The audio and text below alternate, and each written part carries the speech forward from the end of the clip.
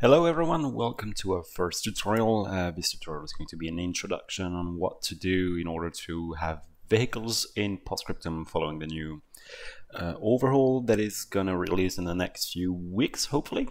So this is everything you'll need to know to be ready when the SDK updates. So in this intro, we are going to cover everything that you need to export from 3ds Max into the engine.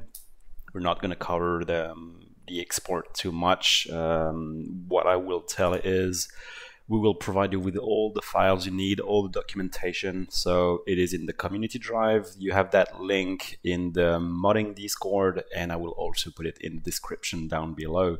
So when you go onto the community resource, you will go in SDK, and then you will go into vehicle overhaul. And in here, you have a bunch of checklists, some guide on how to export your assets from Max to Unreal Engine, some documentation explaining every single parameters of the new vehicle system, from components to seating to projectiles and animation, and a World War II penetration value guide that I found online that I think is very valuable, so you can have a quick look at it if you want to. It's very interesting. And 3ds Max files we will deliver, well, it's already available now, so if you want to head there, and you will be able to download those 3ds Max files. We have the rig, we have the collision file, and we have the rec file. So I will show you these in a minute. And we have the armor values file. This one I will cover a little bit later on. And we have a few textures, so if you want to have the model to look right in the editor, you will need those 4 textures, at least for the Sherman. So let's get right into it. For this tutorial, we are going to set up the King Tiger. This is a vehicle that we haven't yet set up in the engine. So we are going to go through the entire process together. And I haven't fixed some issues that were on the static. So the reason behind it is I want to see and I want to show you the kind of mistakes you are very likely to run into and how to fix them. So this is a vehicle that we will rig together. I've never done it yet. So let's look at the files we've provided as an example for your rigger and your modelers. So the first file is the Sherman M4A A3E8. That is a SK, so it's a skeleton mesh. And in that file, it's the 3ds Max 2020 file. So if you are on another version, like an earlier version, that will not work. You will need to be at least on Max 2020 to be able to open that file. You can see that I've added as much description as I could for every type of mesh that you can find in here, just to understand why it's here, how it's done, and how it needs to be exported. In most of our cases, you will have to move the timeline to a frame, because every time you export an object, it needs to be at 0 world position, and then as you can see, it gets a little bit messy. So I've just made a basic keyframe from 0 to 1. And yes, when you're on frame 1, you can see that all my external components are properly attached to my Sherman. So let's go through that file really quick. I will go into wireframe mode by pressing F4. And you can see that all the meshes that are gray color, are the meshes that we use as a skeleton. Everything that is orange is everything that we will use as external cosmetic or as effects meshes. And everything that is red is either the root bone, so this one is the bone controlling the entire tank, or if it's a box, then it's a UCX volume. So UCX are used for collision. You don't have to make those colors, it's just easier for us to know what is what.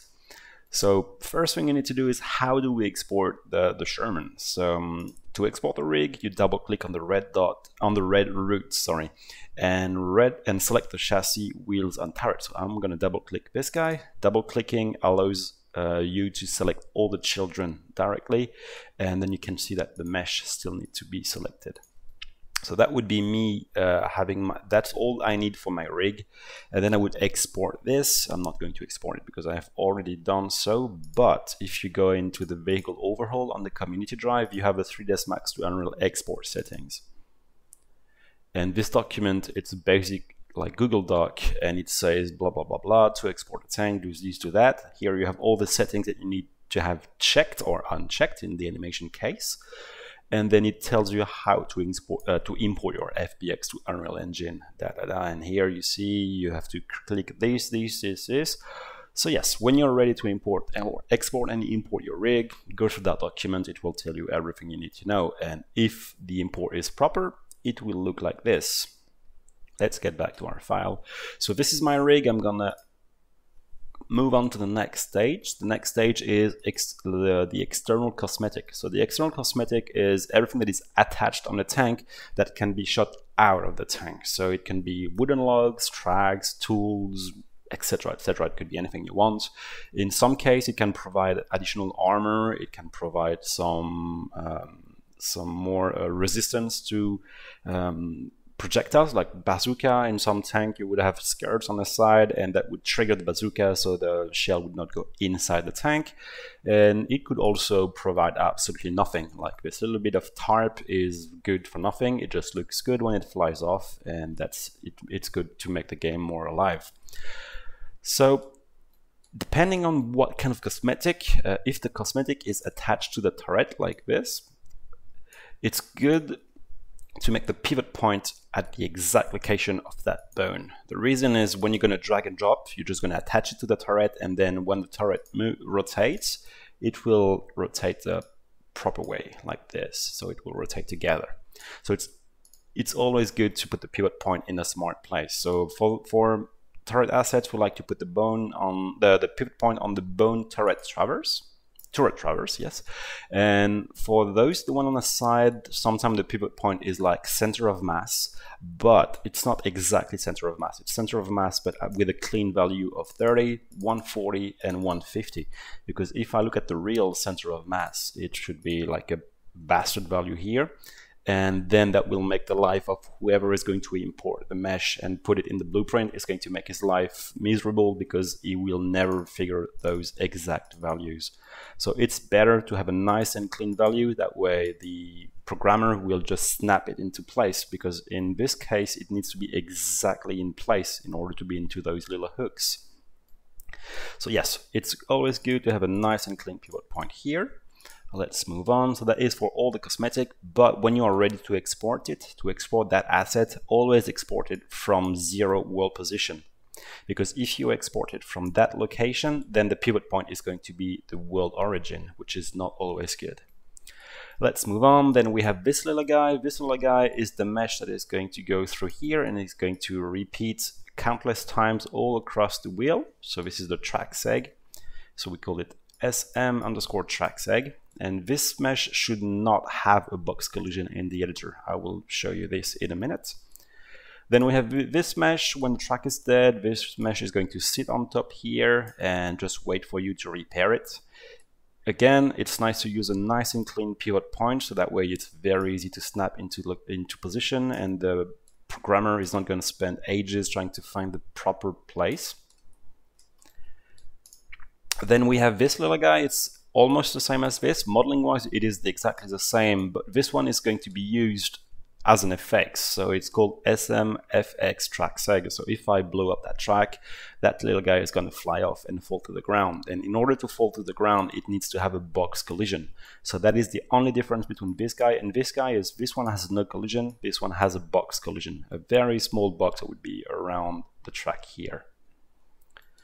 And again, here we have a lot of effects assets. So these are, when I shoot this and then its health is dead, it's going to hide and spawn some effects, and these are going to spawn into place here and then fall to the ground and roll over. So we have to export every external cosmetic as a single object so they can fly off separately. And again, when we export all of these, we export them from 0 world position. So that is your skeleton mesh. Let's move on to the collision mesh. I'm going to unhide everything. Move to frame 20. Okay, now we can see what's what. So everything red, as we said before, is the UCX. So the UCX is the collision made exclusively to stop the infantry. So when you climb on it, this volume is going to affect your infantrymen. This is not for collision with trees or with the terrain or with the bullets or with any kind of projectile. It is just for the infantry. So let me hide everything red so we can see a bit clearly what's up. Okay, so now we have this mesh. Let's start with him. I'm going to isolate it.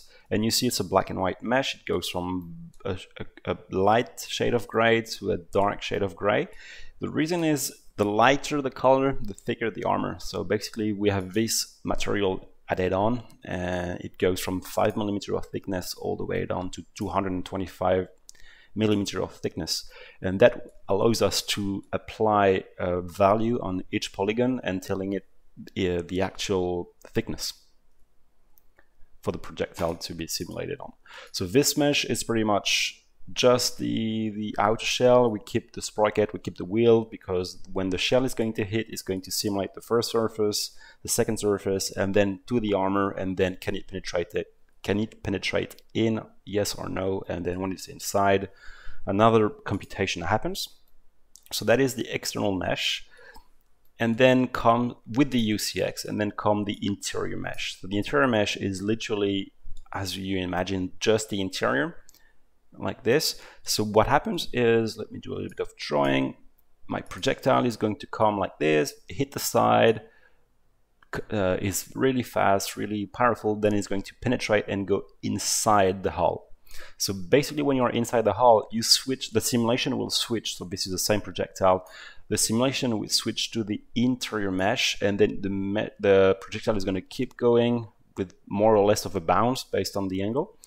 And then it's going to hit the other wall here, and then it's going to check the thickness of that wall here.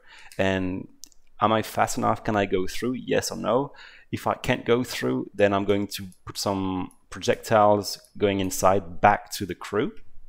And if I'm fast enough, I can literally go straight through the mesh and keep going my life, and then maybe hit the ground and bounce one last time.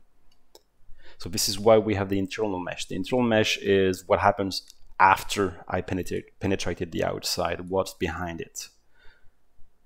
And again, here we have armor values to that mesh. And same process, let me hide everything that is red. Same thing for the cannon. We have the cannon. This is 90mm thick. This is 50mm thick, etc., etc. Same for the turret. We have the external mesh, and then we have the internal mesh in the exact same way. Let me make this a bit more clear. Backface culling. Yeah, there we go. So that is the mesh. This one is just the interior.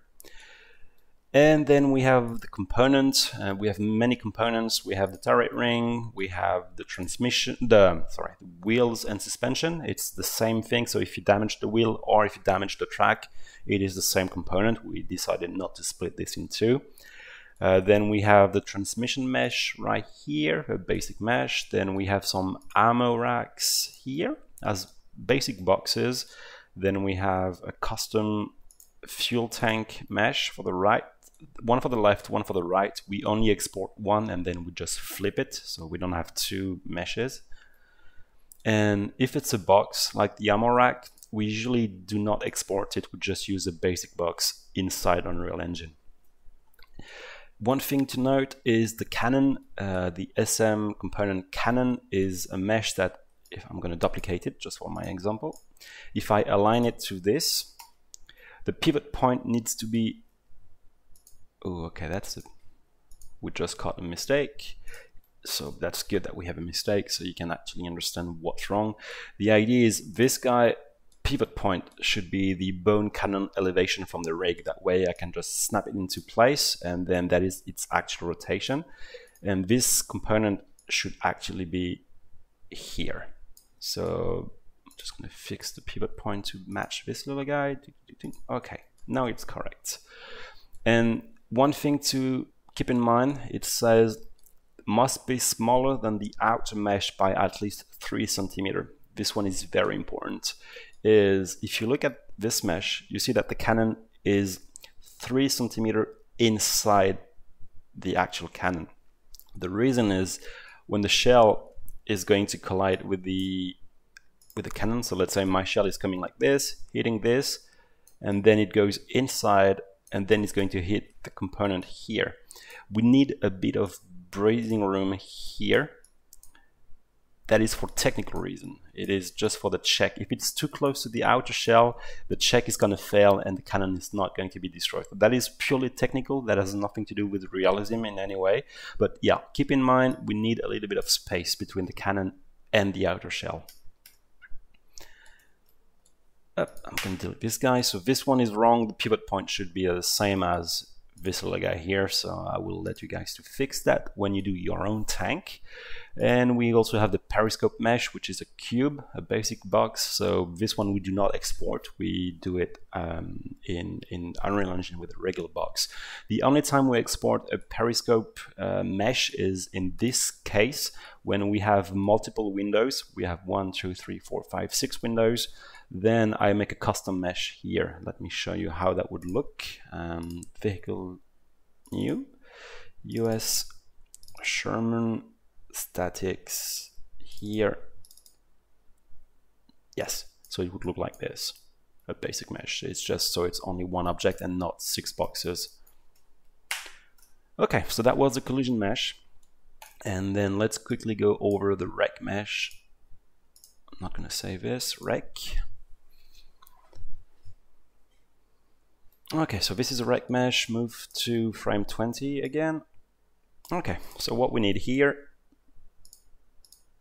we need our destroyed mesh with no tracks at all. All the tracks are gone. Yeah, basically our destroyed mesh. You can see that the hatches are gone. I will explain this in a second. And then we have a UCX volume around it for the collision with the infantry. So that's one part. Then we have the second part, which is the turret. The bone is again at the proper position to follow the bone from the rig, the pivot point. And if I remove the UCX, you can see no hatches as well. The reason why the hatches are exported separately is when there is a big explosion, we want those hatches to, because of the overpressure, to just fly off and then bounce on the ground. So we export all of them separately, and the pivot point should always be at the hinge location, so we can do this and then they will explode off. So that's what we do. And the UCX here, oops, shit, and I had a hole. Yes, and those should only have like really basic box collision that you can make directly into Unreal Engine, or you can make UCX in 3ds Max, up to you. So yeah, that is all you need to do. And when all of this is ready, you can export it. So again, remember when you export it at 0 world position. Don't export it when it's up there, because then the object is going to be up there. Okay, so let's get to 3ds Max and let's do our sanity checks. In order to know what to do, we can go into a technical checklist. So this checklist is pretty much everything you need to do in order to have a complete tank. When you're done with this checklist, technically the vehicle should be good to go. And then there is the QA checklist. So the QA checklist is everything you need to check in order that the vehicle is actually complete, so it can be done by someone else like QA. I'm gonna open my King Tiger skeleton here.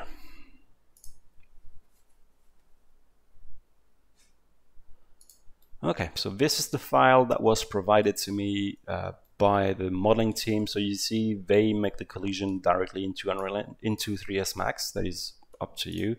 This guy does not require collision, so I'm going to delete the collision right now. And we can see this tank should cover pretty much every scenario. Like we have side skirts that can fly off, we have external cosmetic that can be destroyed, we have some yeah, pretty much everything. We have the hull gun, we have the coaxial, we have opening hatches like this that actually go up and then rotate. So this tank should cover pretty much every scenario that we'll need, on top then of being just badass. Okay, so the technical sanity check, E8 as a ref. Yes, so the Sherman E8 is the first tank we've done with a new system, so pretty much everything should be correct. When you don't know how something should be, just come over here and have a look at that folder. So make sure all statics have LODs except armor mesh. So I'm going to go into my King Tiger statics. Okay, so all of my statics have been imported. So now what I need to do is, do they have LODs except the armor mesh? The armor mesh are the black and white meshes like this, interior, exterior, and we have the exterior. That's the interior and that's the exterior. So those, they don't need LODs. It's not needed. So okay, let's look at the first thing. So we have the tracks on the turrets. Do they have a LOD? They have LOD. Okay, do they have collision? They have collision, basic box collision. So this is correct. And then you would literally check every single asset one by one. Do they have LOD? Yes. Do they have box collision? Yes. And then you would move on. So you go through all the objects. The components, this is the fuel tank. They shouldn't have any collision. So that's good, no collision. You don't see any grain volume around. And they shouldn't have LODs because these are not needed. Then we have the hatch, all the SM effects. So those are all the meshes that are going to fly off my tank. Like the skirt can fly off the tank. This can be destroyed. This can be destroyed. We have a single shovel that's going to fly off, etc., etc. And then we have that's the rec mesh. So the rec mesh should actually not have the skirts. So this is not correct, because when there's an explosion, you would imagine the skirts to fly off. So I'm going to re-export this mesh without the skirts later on. And it's using the wrong material. It should use the rec version of the material. So I'm just going to edit this guy, use the rec, and then the body to rec. Okay, now that's the burn down version. I'm going to save this, and it should have collision. Yes. And should have LODs. It have LODs. Great. So the only mistake with that mesh is the skirt should be off, and it was using the wrong shader.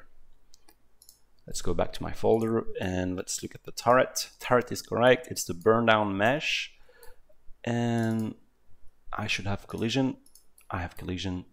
And I should have LODs. I have LODs. Okay, so basically this tank is ready to go into blueprint, and that will take us to the next video. So I'll see you there.